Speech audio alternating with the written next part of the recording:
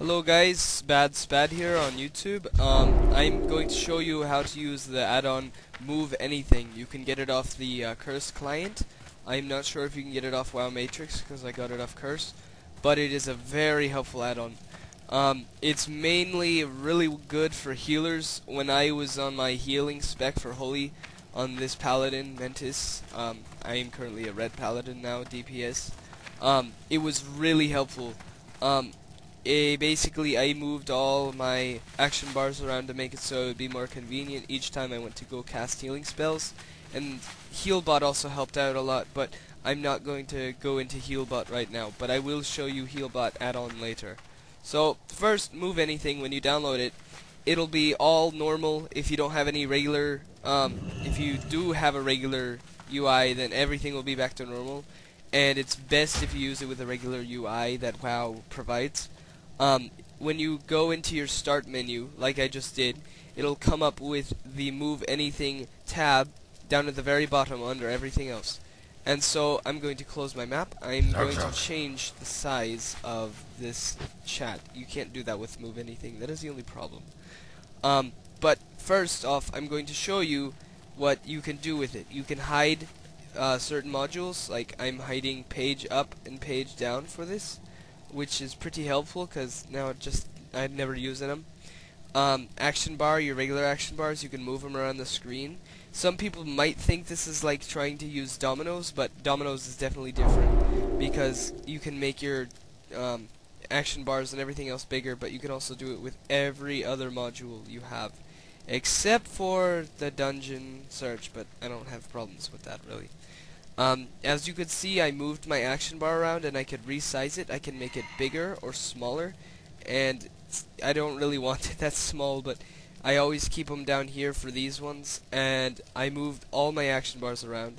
As you can see, this is where my auras would be normally right there, and I moved them to the side right there so it can be more helpful and not in the way. And then also I've moved the other action bar that was there to make it more convenient. I've moved my XP bar up here. I've moved my target bar over. I've moved everything almost. And I will show you how to do that. So bags doesn't really work so well if you have a bag add-on like I do. If you do that, I just resized it with the add-on itself. So that one's not very helpful, I have to say. Unless you have unchecked the bank as well, then it's not helpful for the bank as well. So the bottom bar, I have it made it so it hides that thing that, you know, the background, which is helpful because since I've moved everything around, thing won't be in the right place. So I've changed my experience bar. I can move this around. I'm probably gonna make it smaller so I can actually still see it pretty well and be proportional. I'm going to move my reputation tracker. I can make it bigger. I've made it smaller so I can track it a lot easier and it doesn't take up too much space, which is very helpful. The micro menu, which is this, you can move that around. I haven't found a better place for it yet, but I personally like it right here all the same. So I'm going to keep it here for now until I find a better spot. And then also there is the micro menu vertical. That is what I did with that. You can see that the menu is now vertical. I can have it right there if I want to, but I don't. So I'm going to do that, and then I'm going to make it the normal micro menu again. You can also reset things and put them back to normal, but I'm not going to do that. And I've made this a bit too big. I'm going to change that.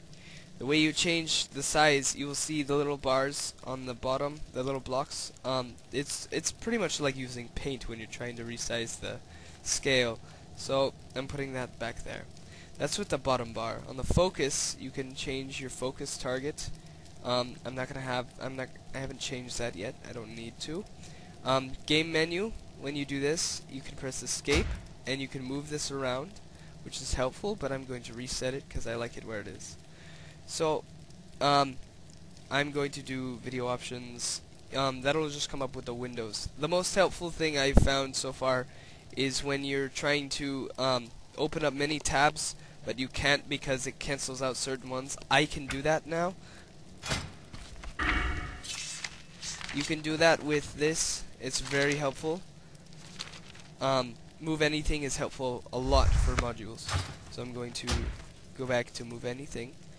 You've seen those. I've moved them around. You can make your loot bar. I've made it big just to make sure I know what I'm watching, and I put it over here. The loot roll I've changed as well. They're now here, so multiple add-ons or multiple drops will make it so it's not just all stacked up in the middle so you can't see what you're watching. So I've changed that. The minimap, instead of being up there, I've changed it right here, and that is very helpful for me because I never like looking up there, and I'm always looking down here. And that's one thing I liked about Carbonite. But now that I have this done, I don't need to worry about Carbonite's map very much, and I like using this more. A helpful thing for the zoom in and zoom out buttons, you can move these. I'm probably going to move them actually. Let me move my zoom out button. That way I have more add-on room on the side, so I don't have to worry about that. I have moved my mail notification all the way over here. It's right there, so it can stay helpful and be in a not in the way spot.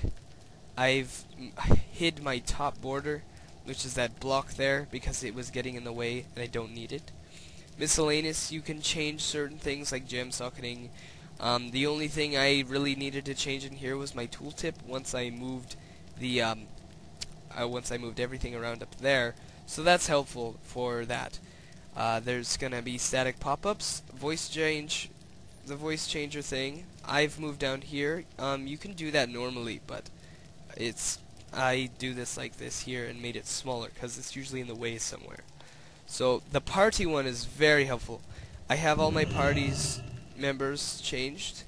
As you can see, the party member 1 is the biggest. It's usually the tank or the healer. So I've always made sure I could always know which person is the first one. You can change the debuff spots, but I never even see those really, so that's fine. Pets, I don't have a pet as a paladin. I don't worry about that, but you hunters might want to move it around to make it more helpful. Your player thing, I made bigger to make sure I always know what my mana is and my health. You can change your target. I have it, again, right next to me. I made it a little bit smaller, but it's helpful. Raid warnings, this is for when, you know, somebody says, watch out or something. It also works with the alarm clock one, too.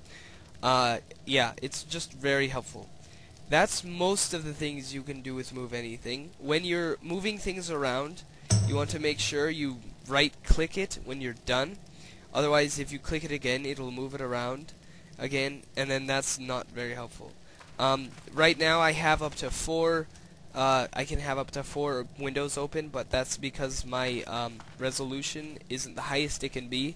People with large screens can probably make it so they have 5 windows open. Their character, their spellbook, their talents, their quests, and then like your mailbox or something. So you can have a lot more things open. I can have the auction house, my character wardrobe, and my character thing open instead of just one or the other.